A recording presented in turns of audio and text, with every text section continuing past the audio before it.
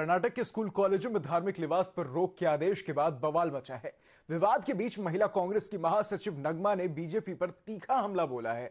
उन्होंने कहा कि बीजेपी देश को धार्मिक आधार पर बांटने की कोशिश कर रही है। नगमा ने कहा कि अगर बीजेपी के नेता योगी आदित्यनाथ और सांसद साध्वी प्रज्ञा एक विशेष वेशभूषा पहन सकते हैं तो सरकार को हिजाब से भी कोई परेशानी नहीं होनी चाहिए। नगमा ने आरोप लगाया कि बीजेपी विकास के मुद्दे पर विफल रही है और लोगों का ध्यान विकास से भटकाने के लिए इस तरह के मुद्दे भुनाए जा रहे हैं। Wearing his attire, we see other MPs wearing their attire in the BJP, like the Sadhvi Pragya and people like that. So I think that in case if people do have religious sentiments, it should be respected because that is their freedom of expression and freedom of whatever they want to wear or whatever they want to say.